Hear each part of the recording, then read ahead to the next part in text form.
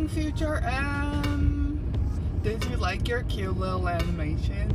I made it. I am on my way to the gyms. It is 8:50. I got up and then got ready, and now I'm just gonna go get familiar with all the machines.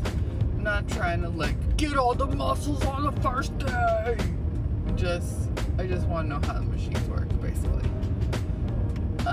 So yeah, let's see how that works. I hope it's not too busy so I can actually record. I'm gonna have to figure out a time of day where there's 0% humans in this place. Somebody thought it would be a good idea to drive their, I don't know, tractor down the narrowest road in the neighborhood. Good job, tractor.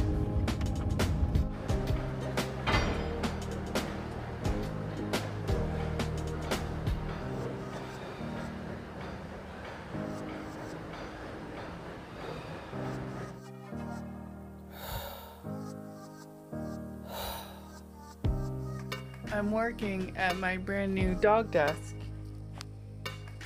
Has a dog with a computer and reading about adversarial examples in the real world, physical world. This is cool. I didn't know this. So I've been reading about how adversarial examples, basically images that have been slightly altered in a way that humans cannot perceive, can trick machine learning applications. And they are showing in this paper that if an adversarial example is misclassified by one kind of model, it will often be misclassified by another model.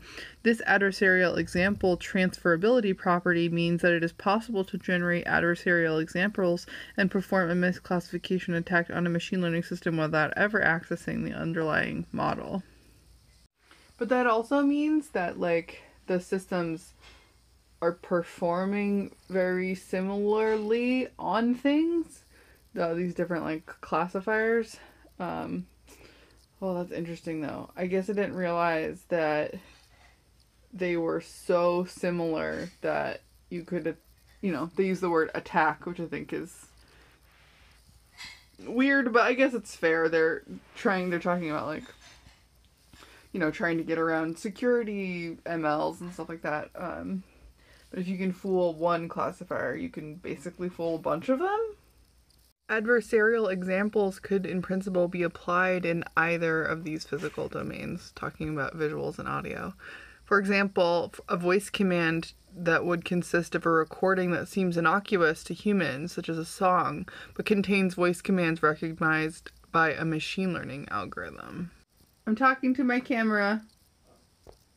I want to make an exhibit almost that does adversarial machine learning via audio into people's phones. Like, you carry your phone around in museums all the time, and it would be interesting to see if we could play audio in a gallery and have the effects be felt later by people when they're maybe tracked by advertisers or something. I don't know what that would be, but it's interesting. Like, there are all these machine learning things running on your phone all the time. There could be interesting ways to trick them while you're in the physical location of an exhibit. Oh, I know. A simple thing would just be to get the virtual agents that people have on their phone, like Hey Google and Hey Siri, to activate over and over again while you're in the room. And that would be great because the having the thing behave inappropriately is one of the best ways to reveal invisible systems to people. Or maybe not, maybe inappropriately is the wrong word, but in an unexpected way, really helps reveal things to people, so, yeah.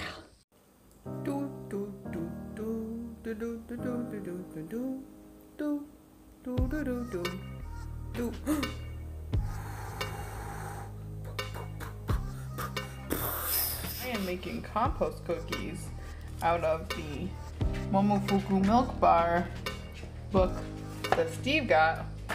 And they have chocolate chips and potato chips and pretzels and coffee and oats and other stuff that I don't remember. And I've made cookies tons of times, but the thing we need to remember from this recipe self is that the oven is ready. No, is that you have to cream the sugar for like 10 entire minutes for it to be successful. Also, when you use glucose, don't put it in the bowl first. Put the sugar first so the glucose has something to sit on and not just stick to the bottom of the bowl.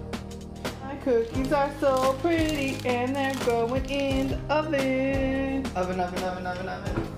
Bam! Ooh, that's hot. Look at that, double layer.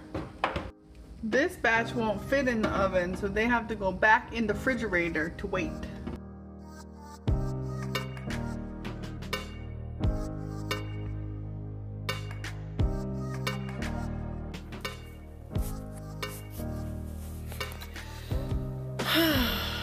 I forgot to show you the cookies. I'll show you them tomorrow when we eat them, but I really loved editing today's video. All the little animations were really fun.